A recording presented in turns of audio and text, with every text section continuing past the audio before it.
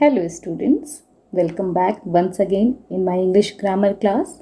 I am Miss Uma Vidushi, your English teacher, and today we are going to discuss the next kind of perfect tense, that is past perfect tense.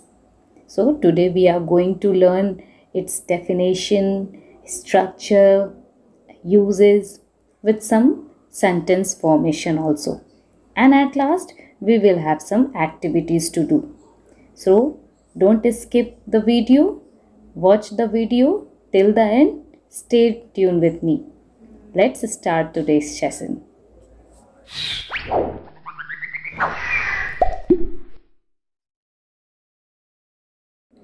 So what is past perfect tense? The past perfect tense is used to refer to actions that took place or were completed in the past.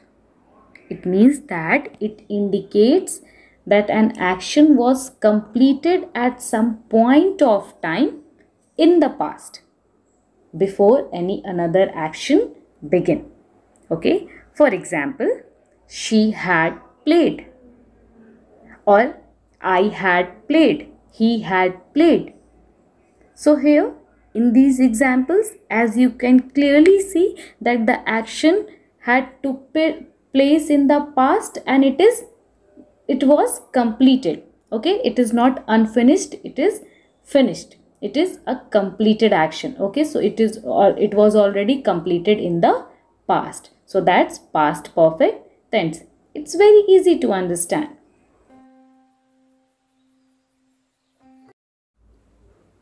Now let's know what is the structure for forming the sentences in past perfect tense. So it's a combination of two elements. First, an auxiliary verb had, which will go with all the types of subjects, and then the past participle form of the verb. Okay, like for example, we have already discussed about past participle. Okay, for regular verbs the combination is base plus ed, and for irregular verbs, which I have already shown you in the table, okay, it will change according to that, and for that you have to learn it. Okay, how those verbs change. Now let's see the structure of past participle. So subject plus auxiliary verb had, then main verb in past participle form, and then the rest part of the sentence, like I had finished my work. So here I is the subject, had is an auxiliary verb, finished is the past participle form of the word finish, and my work is the rest part of the sentence. You had stopped before me. Okay, as simple as that. Then for negative sentences, we will simply add not.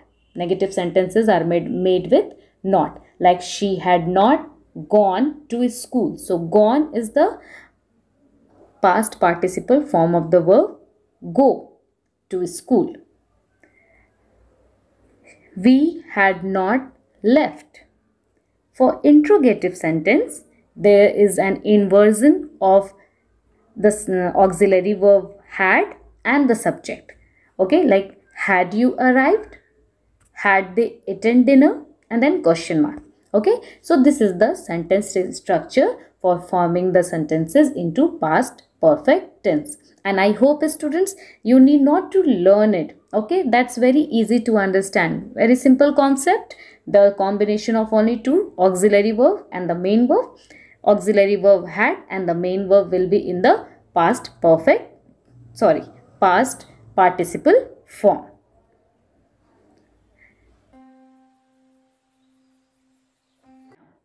The next thing that we are going to know, that how do we use the past perfect tense. So the past perfect tense expresses actions in the past before another action in the past. Okay, so this is the past in the past. Now what does it mean?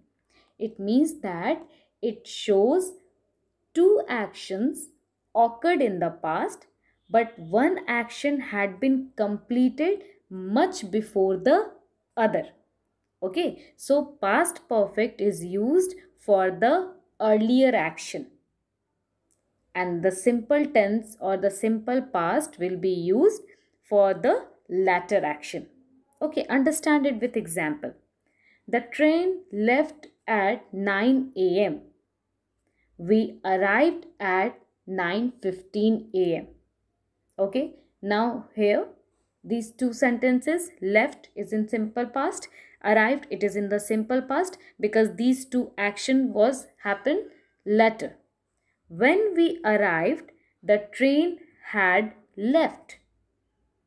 Okay, so when we arrived, this action was happened later. The train had arrived, it means the train had already arrived, it was already left the station platform. Okay, so the train had arrived, it means that this action was happened before then we arrived. Okay, so the action which that happened later, we will use simple past, or the action which happened for the earlier, there we will use the past perfect tense form of the verb. Okay, so this is how we use past perfect tense. So it is very easy. Just two things you have to keep it in mind. When two actions occur in the past, you have to see which action occurred first and which action happened or occurred secondly. The action which occurred first, okay, in that case we will use past perfect, isn't it? And the action which happened later, the second action, there we will use simple past tense. Okay, so this is how we use past perfect tense. Now I think that's become very easy for you to understand. Yes, we often use the past perfect tense in reported speech after verbs like said, told, asked, thought, or wondered. Okay, like he told us that the train had left. It's again a reported speech. I thought I had met her before, but I was wrong. He explained that he had closed the window because of the rain. I wondered if I had been there before. Okay, so in these all sentences, the words like told, thought, explained, wondered, these all words are used in reported speech. And in this case, we will use the past perfect tense to write the speech told by the speaker. Okay, so this is how we use past perfect tense. So students, I guess you have understood the concept of past perfect tense, that it denotes the action which was completed at some point of time in the past before another action begins, or it also used to denote the action completed before the given point of time. Okay, then we have talked about the structure, that the structure of past perfect tense is had plus past participle. It does not change with the person or the number of subject. Now it's time to do some activities to check ourselves that how much we have understood in this session. Go. The first activity for you is to complete these sentences by filling the blanks with the past participle tense of the verb. This activity will help you to recall the structure of the sentence used in past perfect tense. Okay, the tourist realized that they dash take the wrong turn. Okay, first you do and we will check later. The security guard informed us that the last student dash leave at 4 p.m. I showed my parent my report card after we dash finish our dinner. The doctor dash examined all the patients before she left. By the time I reach Aditya's house, he dash leave for Dehradun. Okay, this is the question sentences. Now I guess you have already done the exercises. Let's match the answer. How many of the sentences are correct? Yes. Here is the answer. Had taken. Okay. Taken is the past participle form of the verb take. Had left is the past participle form of the verb leave. Had finished, that's regular verb. Okay, so we simply added ed. It's a base plus ed. Had left. And as you can see that we have not changed the auxiliary with any type of subject, because it means that it does not change with the number or the person person of the subject.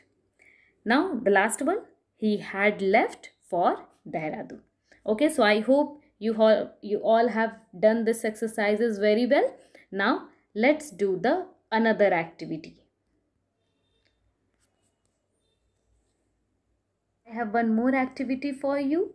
This activity is based on your knowledge about the simple past tense and the past perfect tense. As we have just discussed that when there are more than one action, means two actions or more than that actions occur in a sentence, okay, the earlier action will be written in the past perfect tense, whereas the latter action will be written in the simple past tense. Okay, so let's do. My father dash pay his phone bill before he dash receive a reminder from the company.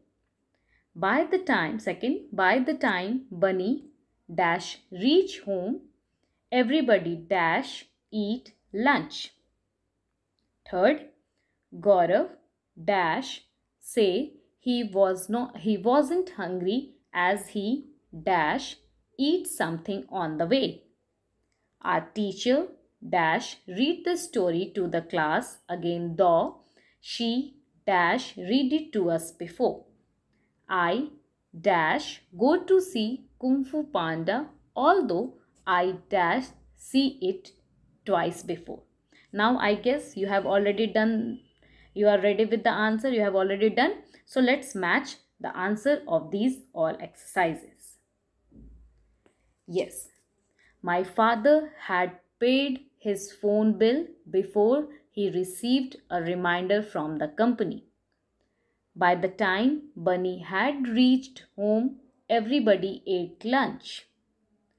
Gaurav said he wasn't hungry as he had eaten something on the way. Our teacher had read the story to the class again, though she read it to us before. I had gone to see Kung Fu Panda, although I saw it twice before. So students, I guess all the answers are correct. You haven't faced any problem in solving these exercises. Okay, so that's all in today's class. We have already discussed the two kinds of tenses, present perfect tense and past perfect tense. And I want you to please revise this video again for your better concept in these two kinds of tenses. So we will meet in the next video with the new topic, future perfect tense. Till then, take care. Bye-bye. Thank you for watching.